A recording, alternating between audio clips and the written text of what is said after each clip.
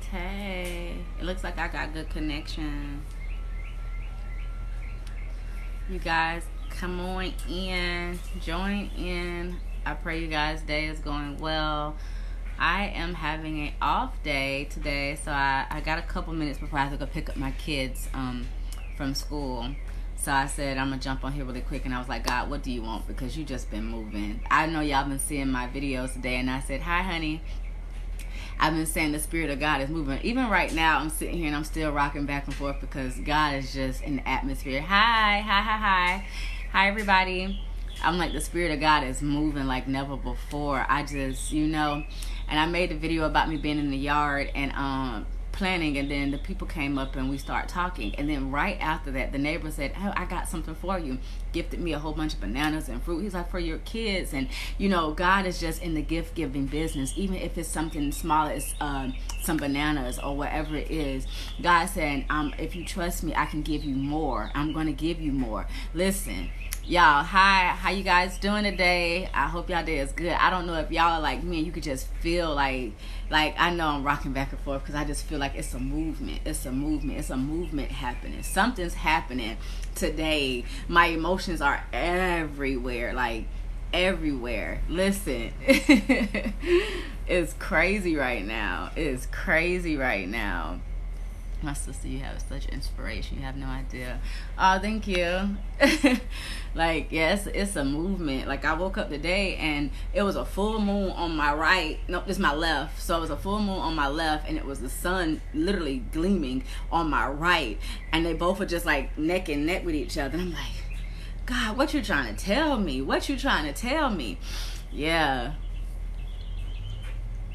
You say you feel confused. I'm just trying to learn the word, and there are so many opinions. Follow that voice that you hear, not other people's opinions. Everybody's going to have their own opinion, but you have to formulate your own relationship with God. No one else but you. You gotta, when you walk with Christ, you have to be able to have discernment, which means you have to tune everybody out and listen to you and God, and He will send the right people your way.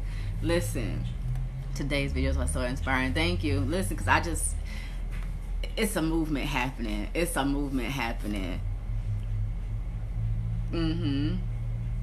Here we go. Hi. Okay, here we go. Listen. And I got a call today.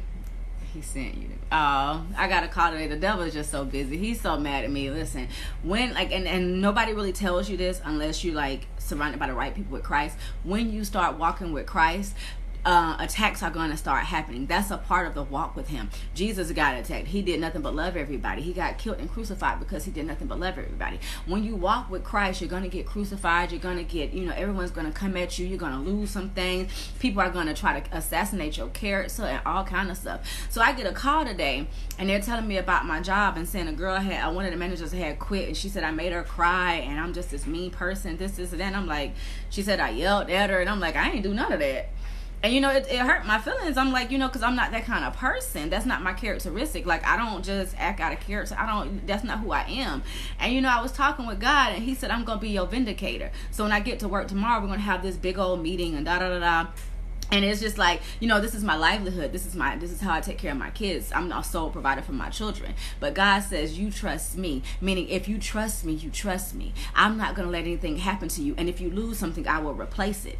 And He was like, do you think that my called is going to be begging? You think that my called child is going to be out here in the wilderness, not knowing what they're going to eat from, not being able to take care of her kids? Do you think that my child is going to do all of this? He says, I'm your vindicator. I'm going to come in on your behalf. You don't have to cry no more tears.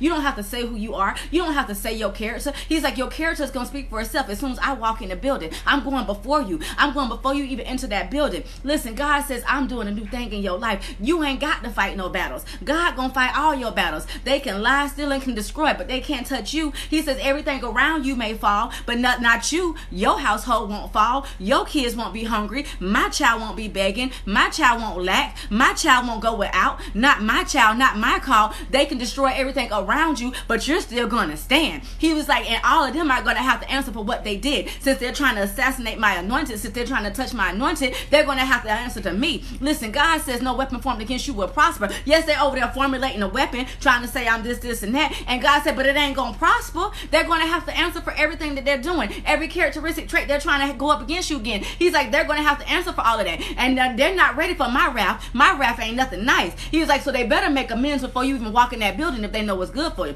Because when you walk in the building, you walking in with the armor of God. You walk with angels right beside you. He's like, you ain't got to worry about nothing. Cry your last tear. Don't you dare go in there and talk about this is who I am. Don't you dare try to defend yourself. You sit there and you look at them like they slap crazy. If they gonna fire you, I'ma bless you. Because you know who you are. You gonna walk away with your head held high. You know who you are, woman of God. You know that you're my call. He's like, if you think I'm gonna let something get snatched from you, you better know I got something else in place of it. And you know how to walk out on faith. Listen, I ain't never scared when it come to God. Literally, that's why I ain't never scared. Listen, if I lose it, God gonna replace it with something better. Listen, I'm laughing because the devil thinks because he got this over here, you know, these some empty vessels and they doing the devil's work. And I'm laughing because that's all y'all can do. Y'all can do the devil's work, but when God step in, baby, God ain't nothing nice. Listen, it took me back, and when I was sitting out there, I was doing the laundry right here in my little laundry room. It took me back to David and Goliath, and how Goliath was looking at David like, you little puny thing, like, what you gonna do? This and that. You know, David was fresh off the field, and he came out there and he was like, what a slingshot at? Get this armor off of me that y'all trying to put up on me. Get this off of me. It's weighing me down. The weight is too heavy for me. That ain't for me. I know my weapons. And see, my weapon is prayer. I'm not finna go in there crying some towards me. My tears ain't my weapon. My prayer is my weapon. My God is my weapon. So when I walk in there, I don't need no personal nothing. Get this off of me. Because when I walk in the building, I already know that God's gonna vindicate me. And when I thought about David, all he needed was his slingshot and some stones, and he knocked them out. You know what I'm saying? That he cut his head off so he wouldn't go. But God spoke to me a little bit deeper as David became king, right? Not only did he kill Goliath, he killed the rest of Goliath's family when he got there. Listen, God spoke to me in Chronicles, 1 Chronicles in chapter 20. Listen.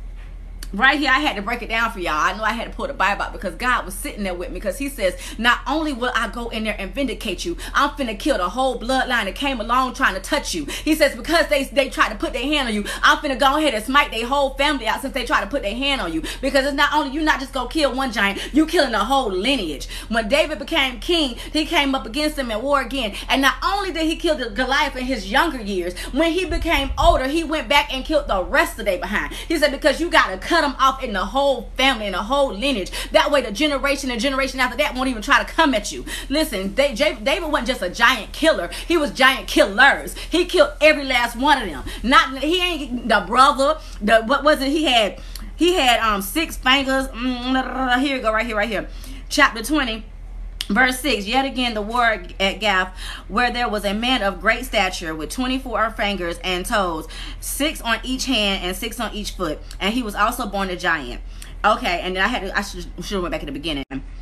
Those were the giants in Gath that fell by the hand of David and by the hands of the servants. So not only did David kill Goliath, when he got older, he came for Goliath's family. He came for the rest of them giants that came to defeat him. And mind you, Goliath was 9 foot 9 inches long. Like he was a big giant. And you mean to tell me they had 6 fingers? So they had so many advantages. You had the height advantage, and you had the fingers. You had one more extra finger than him. You already had the height, and then you had this doggone metal armor that was the size of a human that you had as a shield. You had all the advantage, and David was sitting there with a slingshot and a doggone and a stone and took you out just like that, because he stood in his confidence and he knew who his God was, and God had never left him, nor God has ever forsaken him. He knew who his God was, and he stood on that. God never left him out there in the field when his own daddy didn't care about him. His own daddy and own brothers didn't care nothing about him. So he was out there already like singing songs to the Lord, writing the whole book of Psalms to the Lord.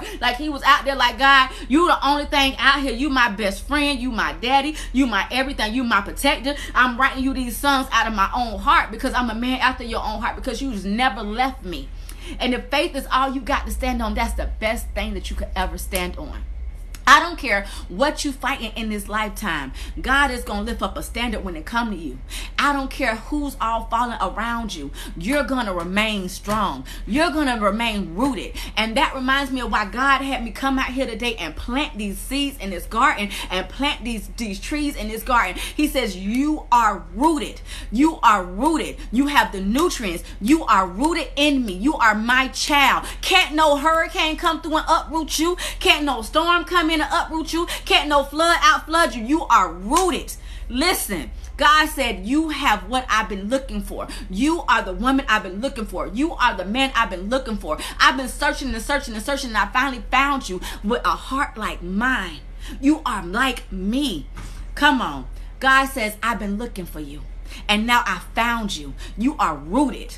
You ain't going nowhere. I don't care who try to uplift you, who try to uproot you. They can get a shovel and it's going to break when they go to push it in that ground. God says you are planted by God, not by man. You are planted by God. Come on. Come on. Y'all, I don't even know what I was going to do, God. You just keep on coming.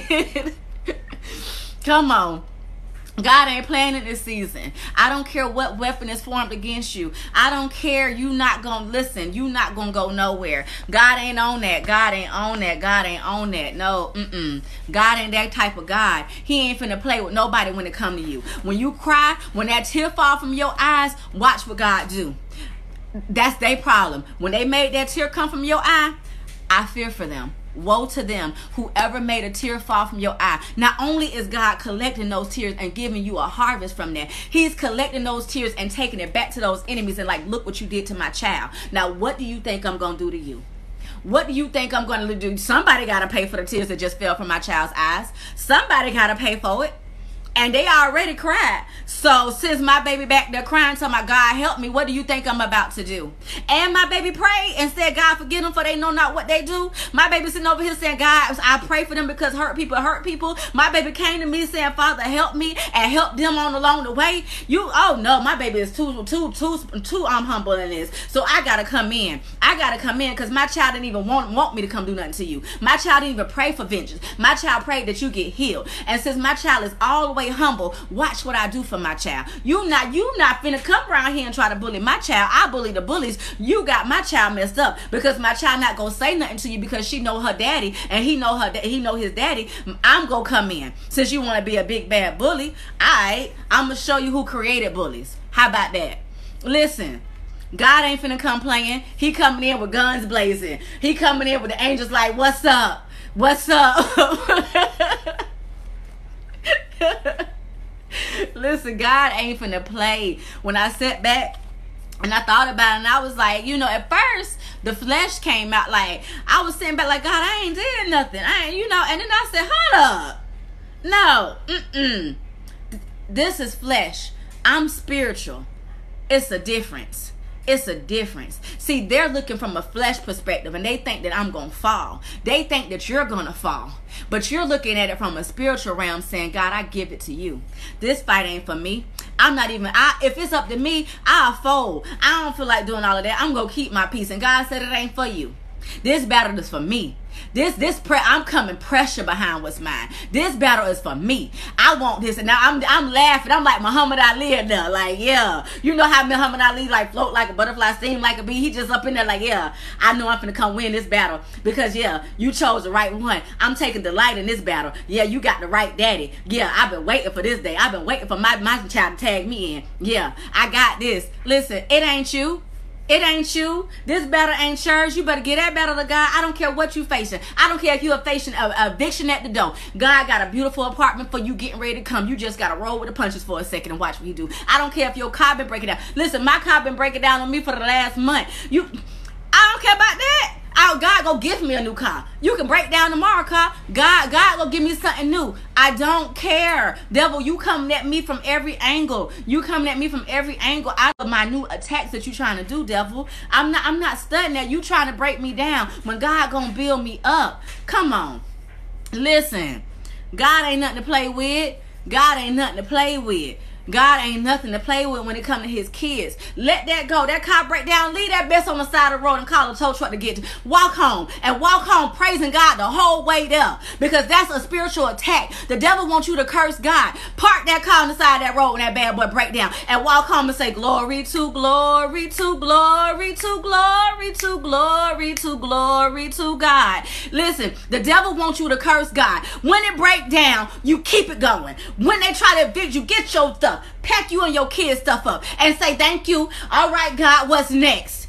Come on. If he fired me from this job tomorrow, all right, let me pack my desk up and let me walk up out of here. God, I know you got me. Who? God, I know you got me. Man, who?